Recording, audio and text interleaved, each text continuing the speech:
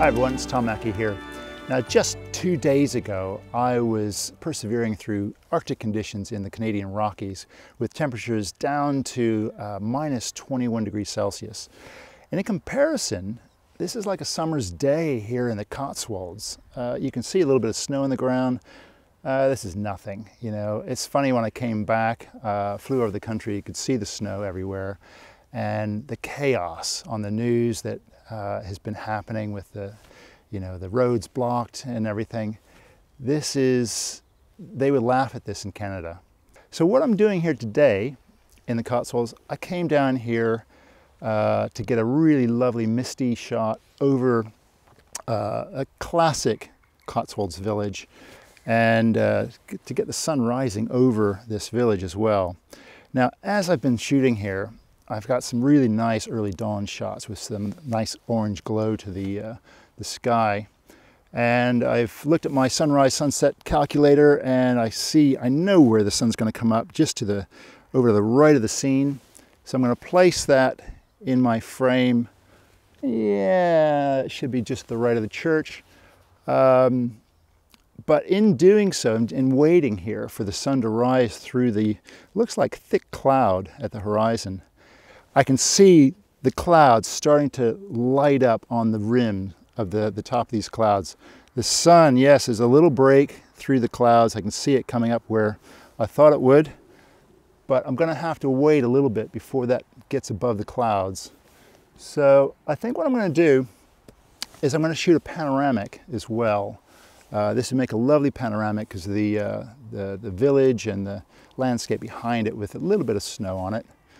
And there's the sun. Let's go ahead and get this.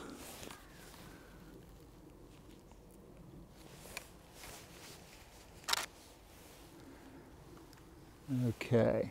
Now what I've done here is I'm using a 3-stop hard grad over the sky just to balance this out so I can bring up the detail in the village a little bit more. And that's looking very good. Earlier on at pre-dawn, we had one beautiful crescent moon over the landscape. So I did some quick shots of that because I really want to put that in my scene at some stage, because it wasn't quite where I wanted it to be. Now, a lot of you have been asking, how do you expose for the moon and put that into your shot? There's a couple of ways you can do it. You can double expose in the camera if your camera allows that.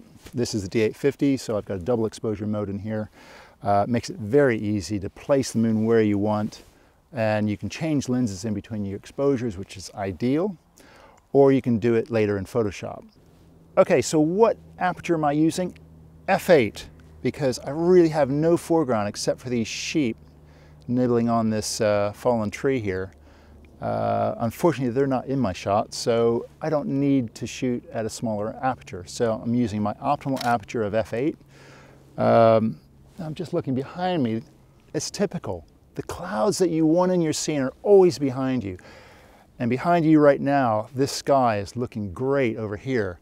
Everywhere around here, the sky looks fantastic, except over my scene. Isn't that just the way it goes? Okay. We've got the sun in there now, that's great. Oh, that looks fantastic. Okay, ISOs. Yes, thanks for the comment from somebody about how to pronounce ISOs. So, what ISO am I using? 100, of course. I don't really need to use anything faster than that. We're on a tripod. You want the least amount of noise in this.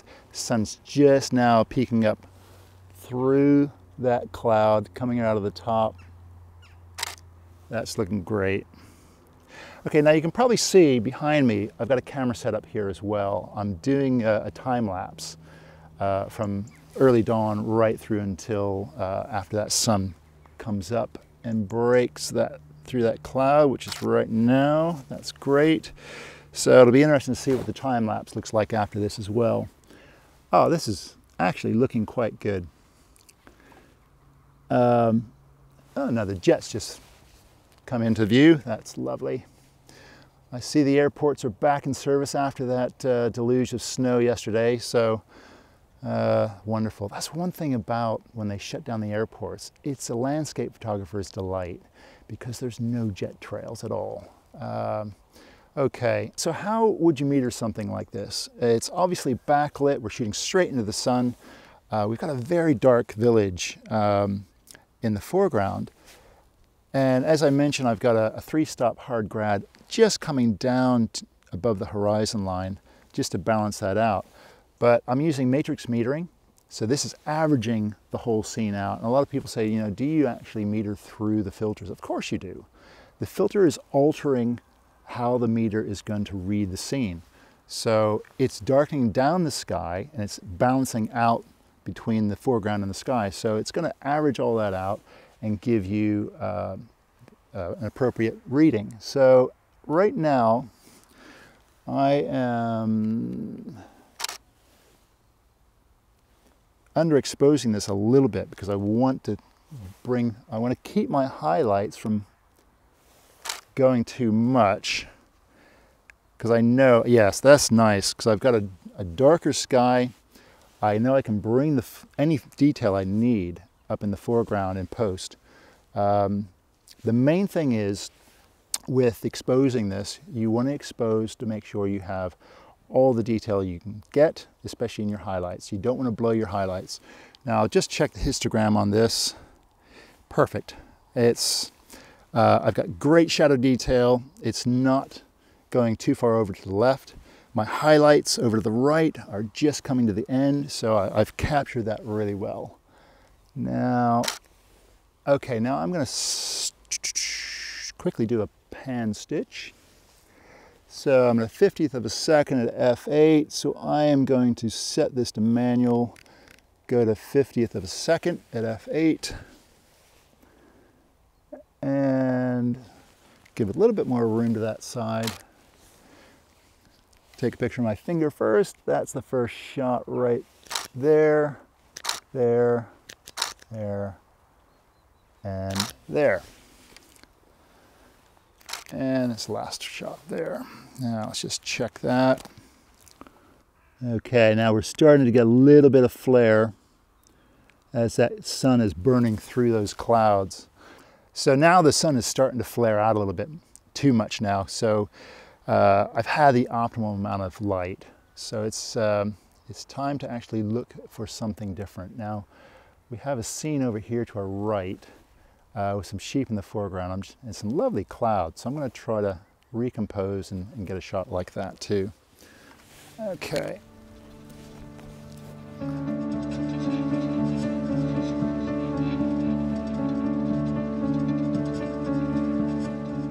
So as you can see, I need a little bit of height to get this scene, just so I can separate the sheep, this sort of hillside going down into the valley and then coming up to the next landscape in the background.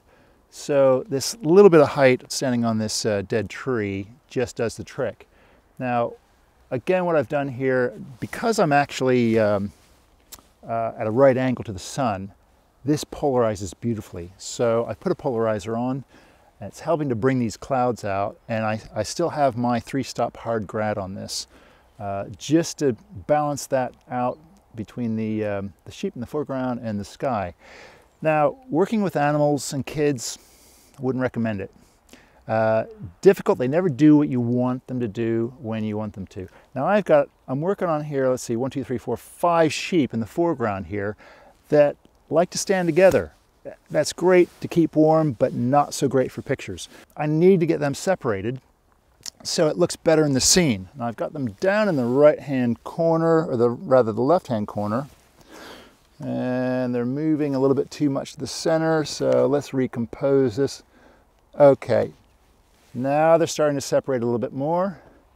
Right now I've got these big woolly bums and 1 or 2 heads, that's it. Not ideal. Let's just take that just in case I don't get this the way I want it. So, yeah, come on, that's it. One's looking at me there. Okay, now they're separating. That's better. That's much better now. Okay, I think I've got everything that I need from up here. I better get down before I fall down. And then we'll wrap things up here. Okay, well, I think that was a successful morning. I mean, I've got probably 3 shots out of this. We've got the pan. We have the still shot with the pre-dawn, with hopefully the moon, if I can pull that out of the bag. If you don't see it in the end shot, then you know it went horribly wrong. And the sun coming up over the village. And then finally, yes, the sheep behind me with that landscape. So it's nice to get all those shots from just this one spot. I'm going to defrost and go find a nice Cotswolds breakfast. Thanks for joining me today. Make sure you subscribe to us if you haven't already done so. Hit that like button, and I'll see you again soon in the next video. Bye for now.